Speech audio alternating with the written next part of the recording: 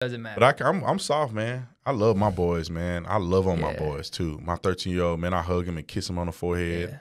And you know, that's one thing I think fathers they can't forget about their boys, man.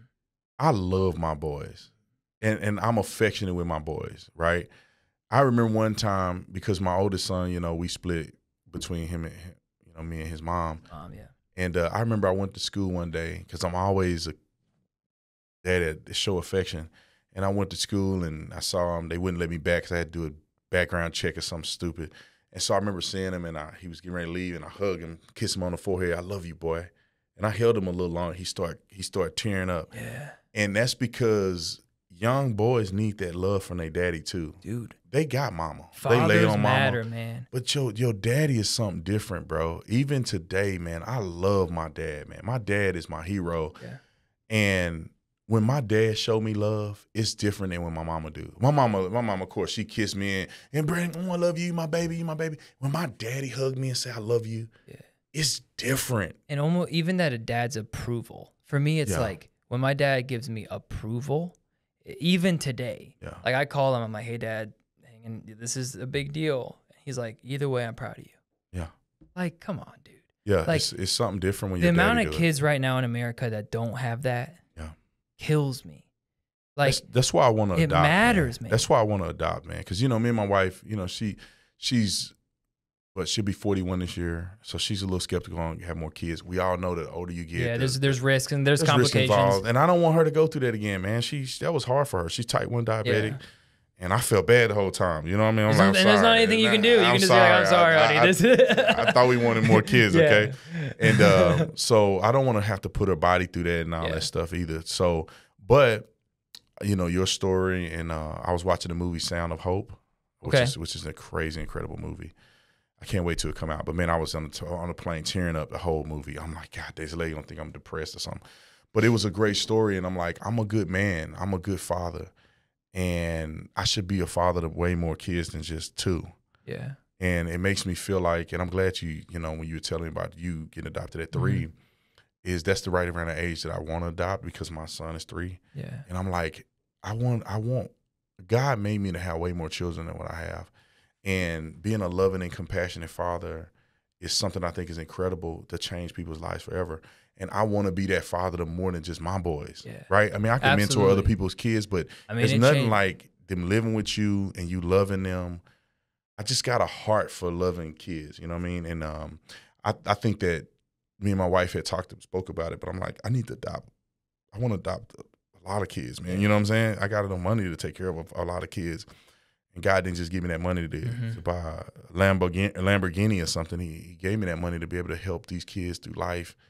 And have somebody that love them. Have a man that love them.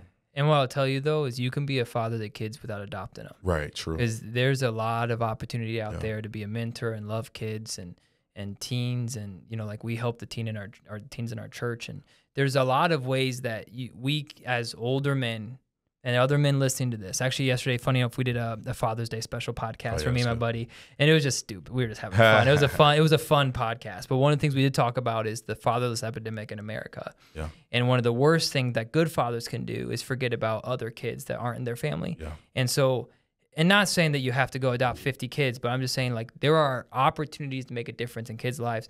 Sometimes it's just being a coach of a basketball team. Yeah. Like, second to fathers, coaches have more of an impact in kids' life than any other profession. 100%. I remember my coach to this day, Coach Bob Jones, high school coach, white man, still me dip in his mouth. He used to paddle us with a paddle in 2005. If you cussed in the locker room, you got paddled. Yeah. White guy in an inner city school, number of black kids. Just spanking the crap out of spank you, dude. And nowadays, what would they do? They'll CPS crucify him. Coming in. Yeah. They'll kill him, man. And he used to I got whipped him a couple times with that paddle. He'll take it out on the field, hit you with it. Around with Coach. Coach Bob Jones was a great man. I texted him like 2 days ago. I said, I love you, Coach. Yeah.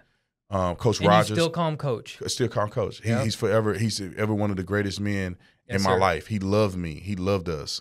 that was something I didn't get from Coach Stoops. Reason why I didn't play for him like I did Coach Jones. Coach Jones was hard too. Yeah. I told you, he whooped us. He called you crazy. He said, you got to get some in your neck. He used to get on us, and us inner city boys used to be hard on us.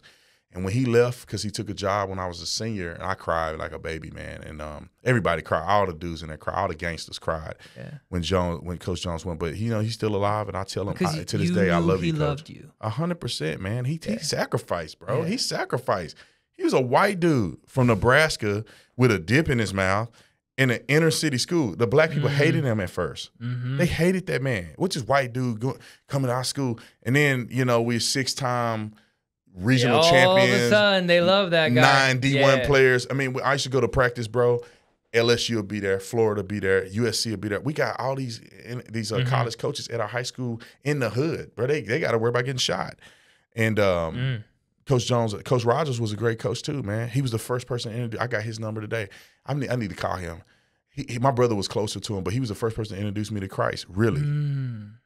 Because we used to go to church or whatever, but I never seen like a Christian. Like my dad was, he would go to church. Christian. He was Christian. We go to church, and then after church, we listen to something, do whatever. But he was the first person that showed me gospel music and showed me like a Christian family. Because I wanted to go to University. My brother went to University of Texas. I used to be along Hook'em Horns. That was my favorite school. Cedric Benson was my favorite player, and he finally, I had a chance to go, but Coach Rogers was going with his wife and kids.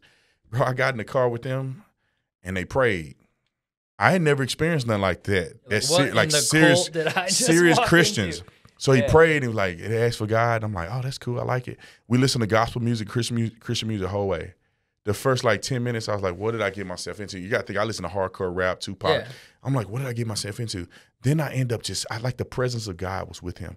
And I really felt empowered when he took me on that trip and he brought me back. Such a great man of God. Coach Rogers was great. Them are the two best coaches. And, we had some coaches in college, but those two coaches really changed my life as a young man.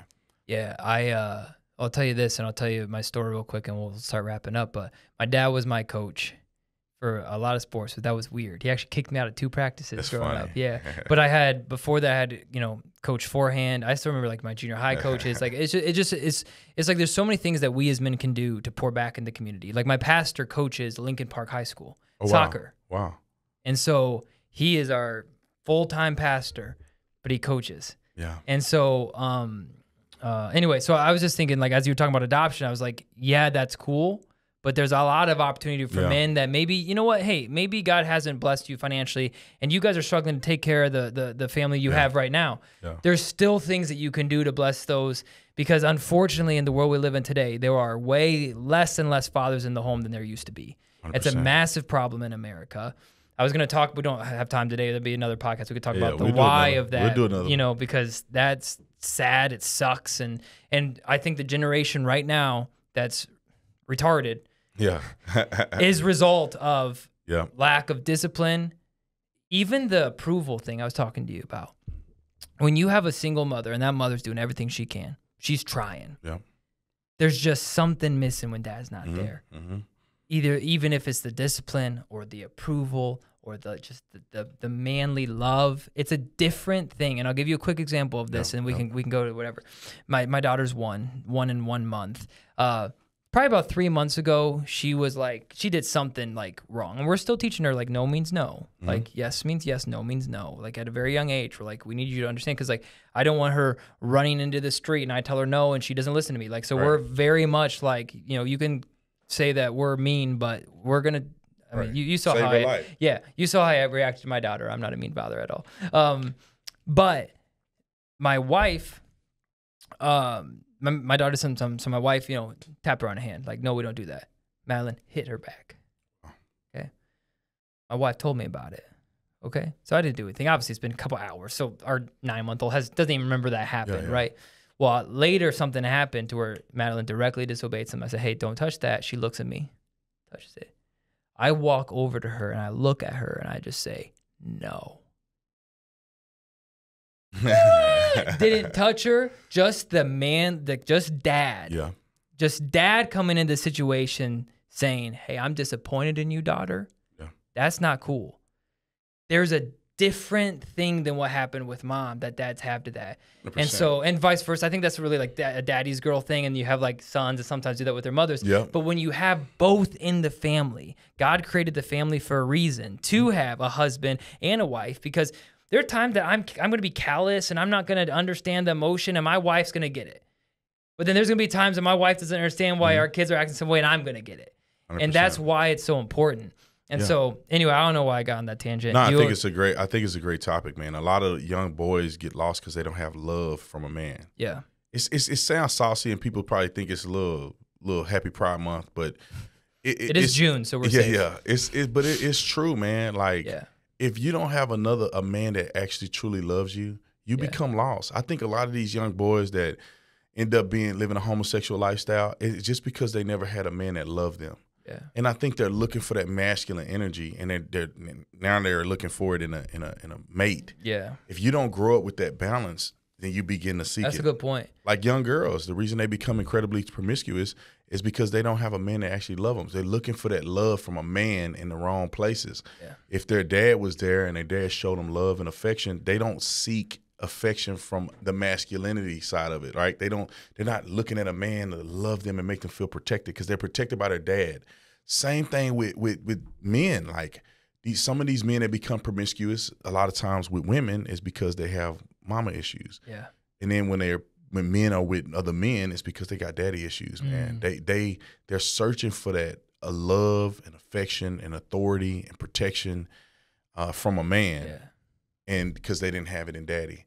And so that's how I look at it, man. Men are important. I'm glad you said that because, coaching is very important too. And I just want to, while I'm here on earth, I want my legacy to be that, you know what, Brandon Tatum really was a great example. Yeah. Brandon Tatum really changed my life, where millions of people are saying when I'm dead that, man, that guy really changed my life. God allowed that guy. I want them to see God using me in their life. Exactly.